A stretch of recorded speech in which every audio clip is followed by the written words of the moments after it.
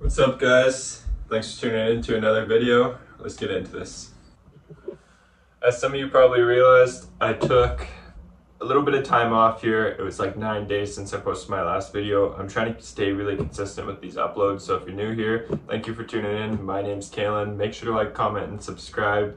Stay posted as I post these videos. I'm sharing little bits of my life, and this is a journey of creating a project that I've always wanted to since I was really young. YouTube has always been something I've been really motivated about. Tried to do gaming channels and little like life shorts from being young. Like literally when I was 12 years old, I was posting YouTube videos and stuff and trying to do content, but I never was consistent when I was young.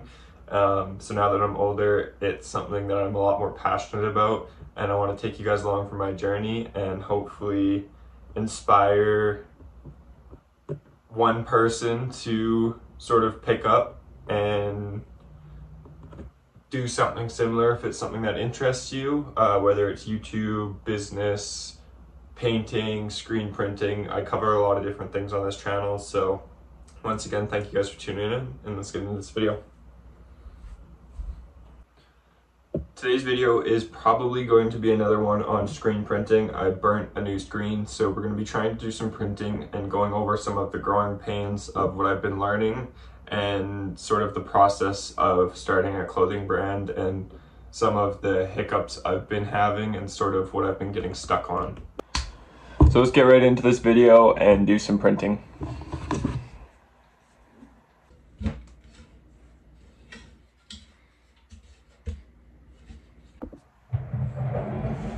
I tried to record the process on building this machine, but it was literally a 3.5 hour clip and my phone died, so I lost the whole recording.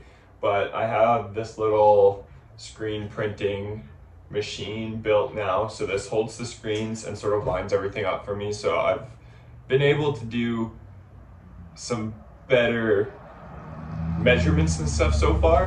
And then I also have this little laser that is to like level everything and make sure it's all square every single time. So these have been helping me a lot from just putting in a cutting board and doing it on the floor. You can do it either way, but this one's a little more useful for like multi-layered colorful designs. This machine was really inexpensive too. Some are thousands of dollars. This one was only a couple $100, as it is like a super beginner one, but it is a little investment to learn for myself.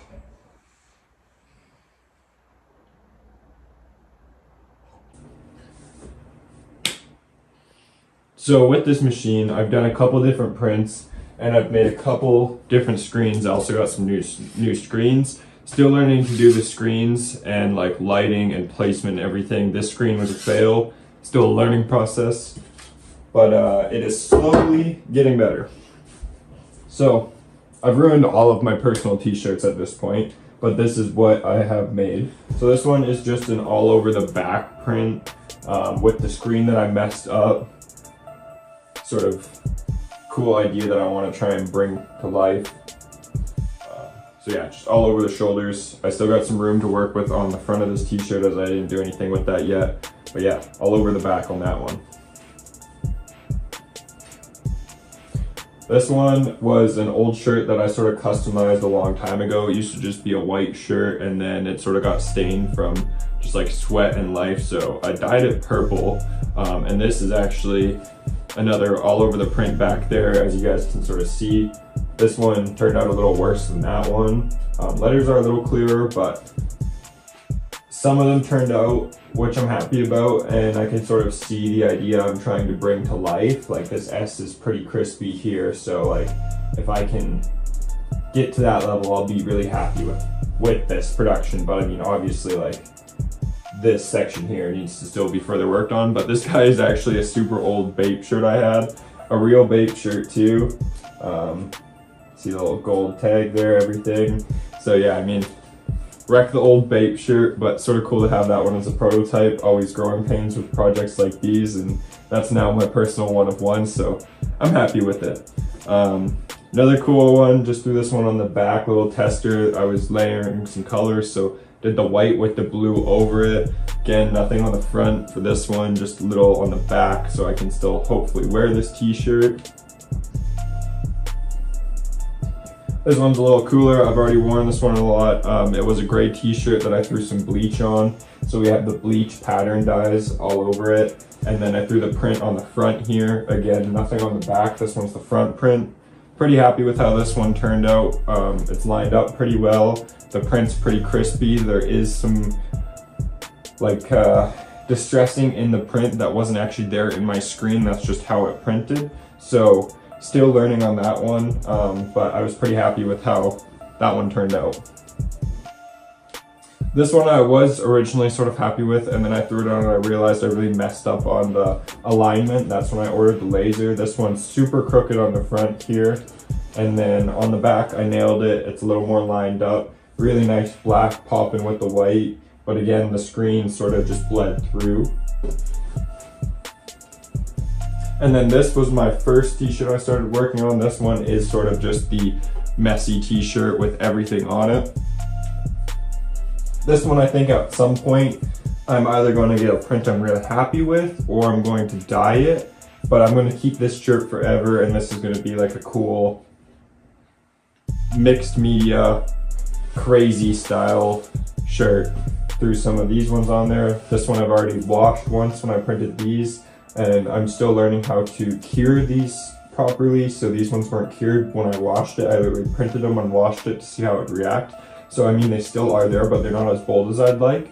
I need to go through and rewash these and see how they cure now. But yeah, those are the prototypes so far. Let me know if you guys mess with any of these. We have a lot of more work to do here. These are not complete by any means, but we're gonna do some more printing today and see what we could cook up.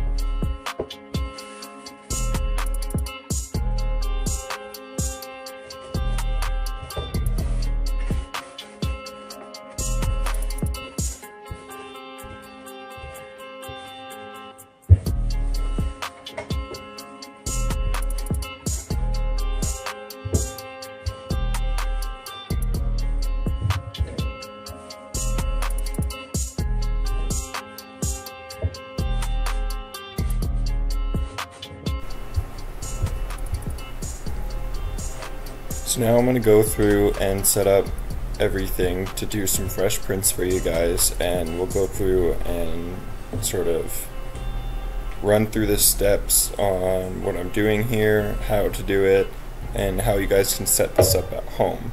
So the first step, of course, we're taking our t-shirt and we're laying it out on this little press board on the machine that this came with. If you don't have this machine yet, you can literally just lay it out on the floor. I suggest putting a solid piece of wood or like a wood cutting board in the area that you want to print. Make sure everything's aligned and you're happy with it, and placement is very important. So take your time, make sure you're working on a hard, stable surface, and also that your cutting board is large enough for your printing area so you have something to sturdy your piece.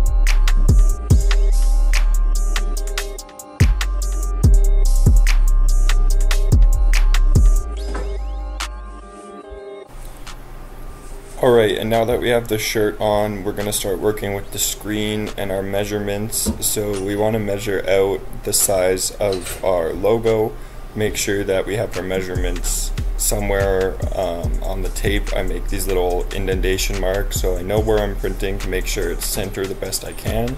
So whether you're using a ruler or you're just eyeballing it because you don't have the machine yet, I highly recommend making sure that you're sort of working with the neck tag line and the center of your design. That's what I go for reference so far.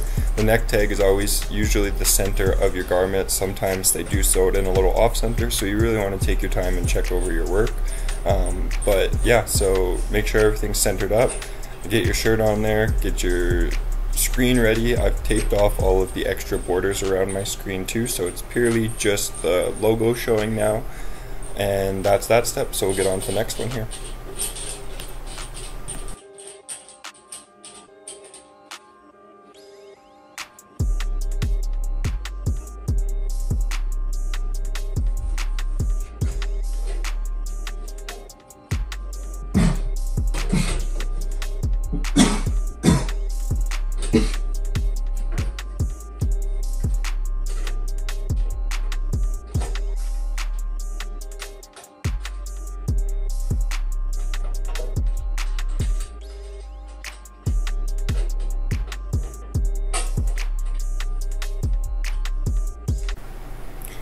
Using the screen printing press machine, now that I have everything taped off and set up, I'm going to go ahead and tighten my screen in and double check my measurements and make sure everything's lined up and I'm happy with it, because if I do a print and I lift up my screen to do another color or take a mid break or something, I want it to be lined up so it lays down in the exact same spot the second time.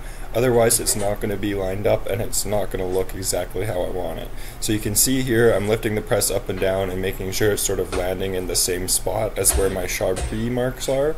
This is a very important thing. If you're doing it by hand, those Sharpie marks are going to be even more important, because you really want to make sure you're setting the screen down on the exact same spot every single time. Otherwise your lines aren't going to line up, and it's really tricky. If you're trying to do a multiple colored screen print design without one of these machines, it's nearly impossible just for the sake of trying to line it up exactly the same, especially if you're not using your garment on one of these style of boards. It's very easy to have the fabric stretched out differently every time, and then you'll never get the same print.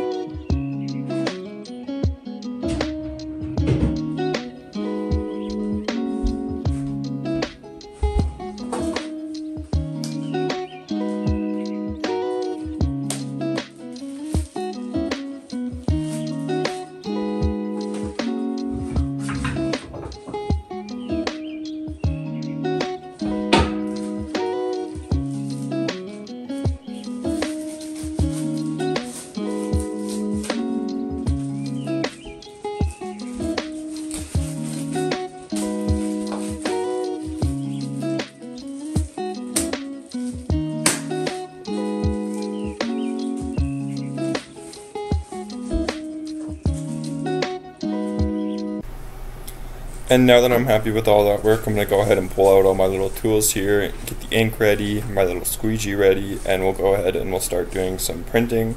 First step, we're going to flood the screen with some ink and get everything prepped up here for the print. So let's get right into that. We got to throw on some gloves to make sure that we don't cross-contaminate everything with ink. This stuff is very messy, so you always want to try and keep a clean work area when you're working with it.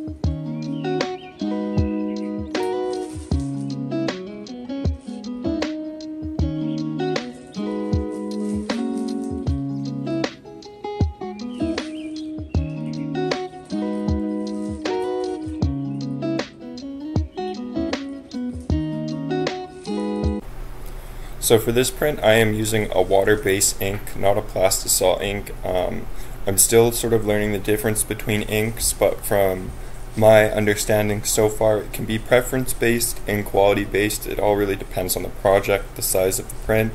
Right now, I'm really enjoying using fabric dye as it blends into the garments really, really well. And it's really easy to work with. You need a more inexpensive setup, as you don't need big dryers to cure your design. It can air dry. You can use a heat dryer or a hair dryer and multiple different ways to begin for more inexpensive methods. And then as you begin to build your business, you can get into those more expensive plastisol designs and DTF designs, or DTG, I forget what the direct garment, yeah, DTG. So those more expensive designs are definitely one that I want to get to here in the future, but right now I'm working on designing these prototypes myself and printing them myself, just to sort of get an idea for what I'm trying to create here without putting a lot of money into making these prototypes and mock-up designs. It's really fun for me to be able to create these myself, as I'm a really creative person and I really enjoy bringing projects to life. So to be able to take one of my old t-shirts and throw a fun little niche-y cool design that I messed with on it is something that I'm really, really enjoying lately. Alright, but after a failed squeegee toss, let's get into this. So we're going to flood our screen and do our first pass here.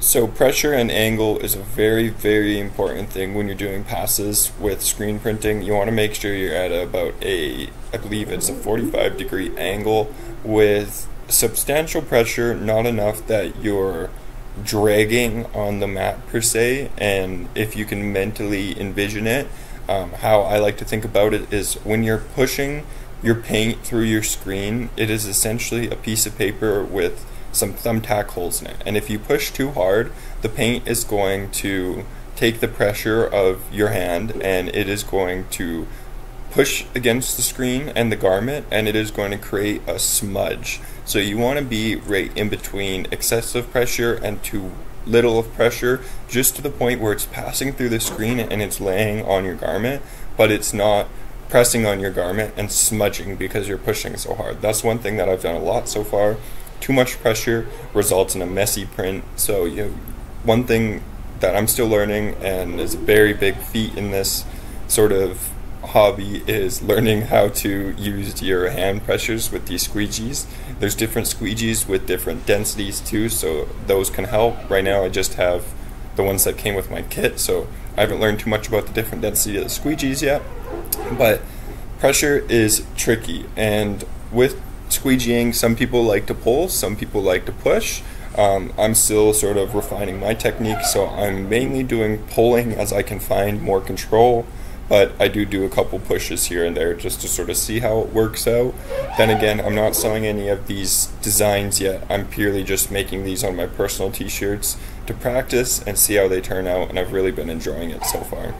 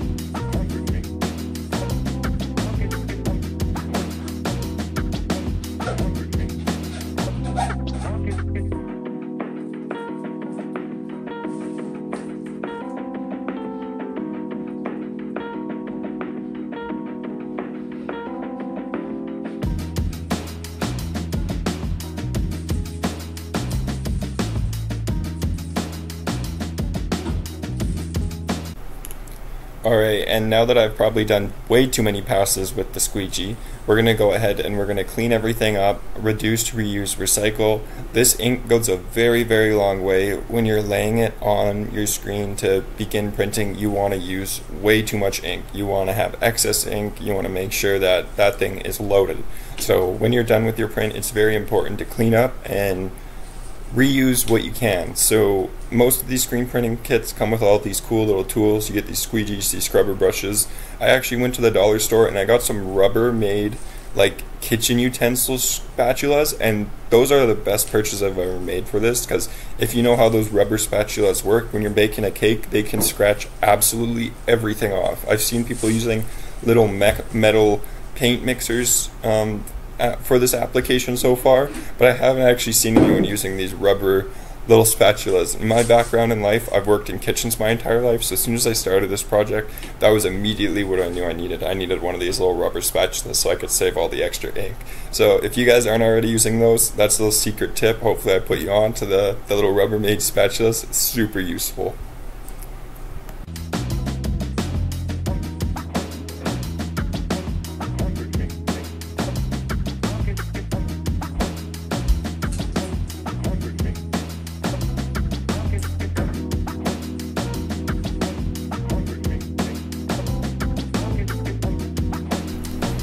Alright, and now we are going to go ahead and lift up the screen and see what we did, if it's a mess or if it turned out nice.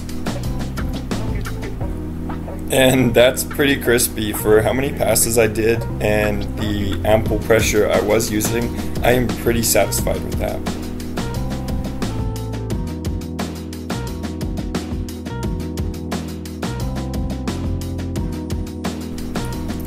This is one of my designs that I'm working on.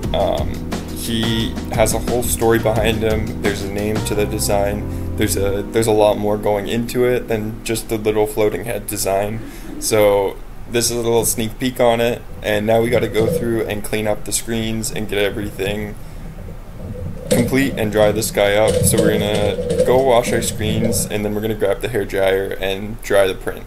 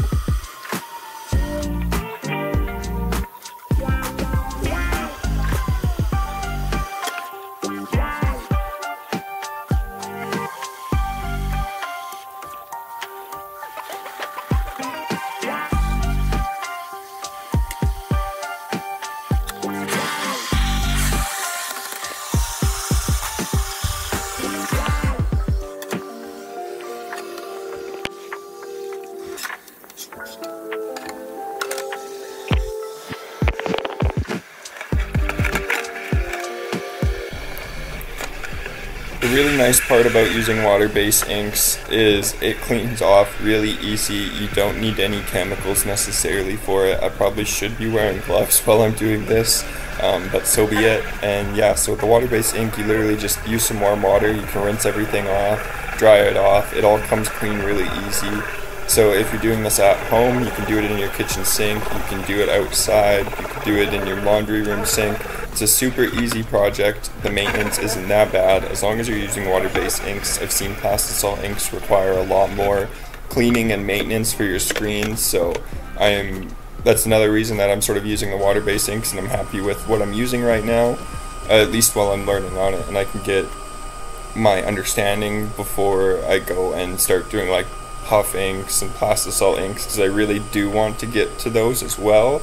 It just takes a lot more space and learning and skill, and I've only been screen printing for probably 2 weeks now, so I'm still really new to this and learning all of the tips and tricks, and I need to get some new emulsion so I can hopefully get thicker emulsion on my screens, because I'm pretty sure the Speedball brand emulsion I've been using isn't the best and it washes away very easy. So I want to try some new brands and see if one of the other brands is possibly better, because I've been seeing on YouTube that emulsion and heat and all of these little tips and tricks, they really work into how your screen turns out and then how your print turns out. So all these little things, they're really, really important to learn.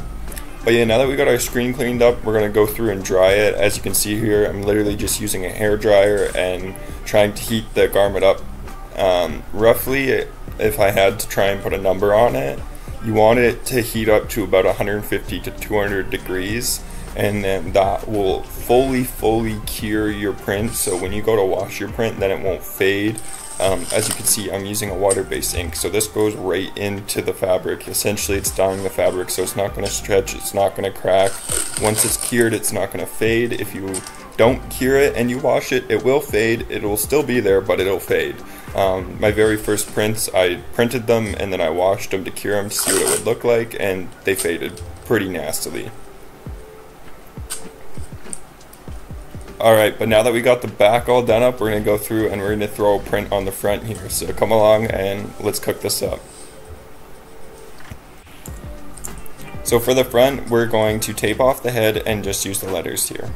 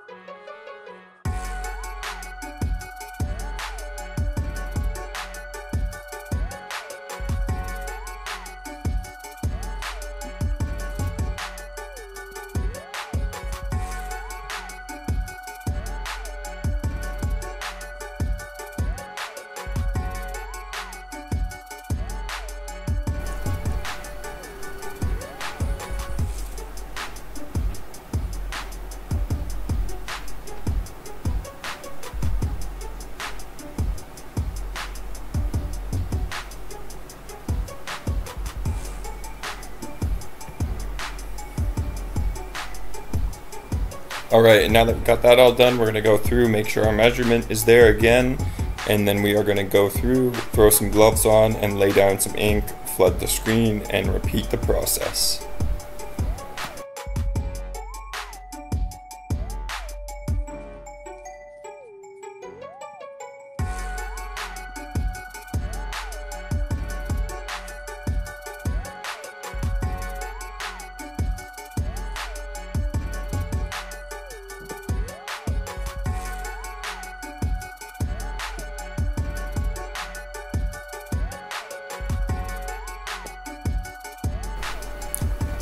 So with this spread, I'm going to spread the ink a little differently. As you can see, I'm going to throw a little bit up on the side here, and then I'm going to come through and I'm going to spread it all along the bottom, as I'm going to squeegee this a little differently. I'm going to do one across, and then I'm going to probably do 2 or 3 passes top to bottom.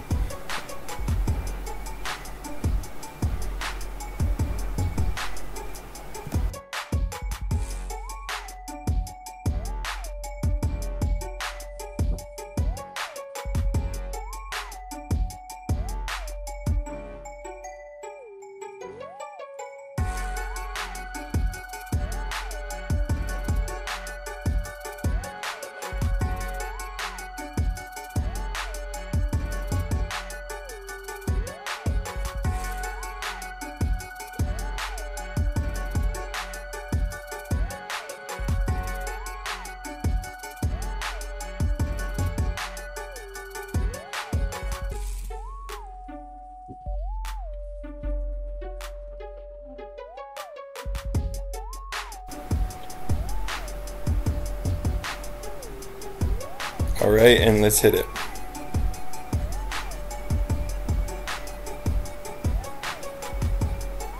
Alright, and now we're going to go through and repeat the process of cleanup. So super easy, we're just going to go through, scrape everything back in our container.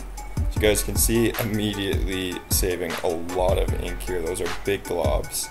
So yeah, super important if you get one of these little rubber spatulas or just even popsicle sticks. Make sure you guys are saving your ink because this stuff is expensive and you can reuse it. It's still good after you've done a couple prints with it.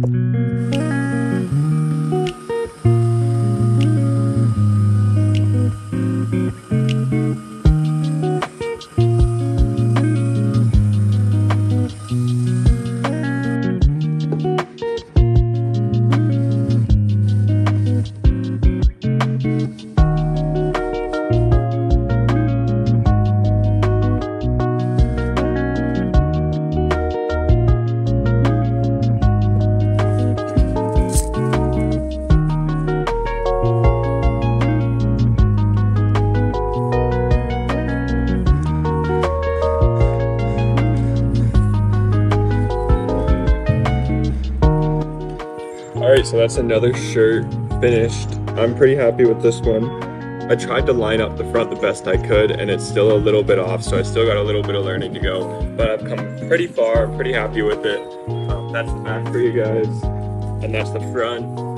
So let me know what you're thinking of this concept. Thank you guys for tuning in into this video, and catch you in the next one. So this is a little side clip for the video after we've already ended it, but I just wanted to summarize this video with letting you guys know great things don't happen without great failures. I haven't made a shirt I'm 100% happy with yet. I've ruined lots of my personal clothing. Not necessarily ruined, just cool little prototypes, learning lessons. Each one of these shirts I'm producing right now is me learning how to produce these clothings, use the screens, work with the inks, cleaning the screens. This is all one really big learning process. After doing this video and making this shirt and messing up this placement, I realized immediately after I did that last clip where I went wrong. Thinking about it, I was like, oh, what can I do with this shirt now? Where did it go wrong? Where it went wrong was you saw me taping up the screen and my placement for the screen. The wording on this image isn't aligned with how the screen is. I went off of my whole image and the head's centering. There's two parts to this image and I erased the head for the text here. So the centering changed when I went from doing the whole image to just doing the text, and since I went off my alignment measurement for the whole image when I did just the text, now it's a little off, and that was a learning lesson. Had to ruin the shirt, had to make the mistake to learn what I need to look out for to do properly. So yeah, if you guys can take anything away from my little series here of all my mistakes, is mistakes happen. It's completely okay. Try and look at it as a learning lesson, and where you went wrong, try and backtrack in your process, go a little bit slower, tweak your system on how you're doing things, and see what you can do to possibly have a different result. The very first time I tried to make my screen, I had a lot of issues, as you guys may have saw in my earlier videos with that. Burning the screen and even getting the screen to where you could burn it was a whole day learning lesson for me, and I messed it up a couple times too. So I'm still learning a lot here, but it's a really fun process. I'm really enjoying it. So we got another little banger of a shirt out, prototype 6 or 7 I think now. So again, thank you guys for tuning into this video. If you're new here, my name's Kalen. This is my little video log diary of my life and just all the random stuff I'm doing. So thank you so much for watching. If you made it to the end here, make sure you like, comment, and subscribe. I got a lot of videos planned and in the works, and I try and post once every week. So thanks for tuning in.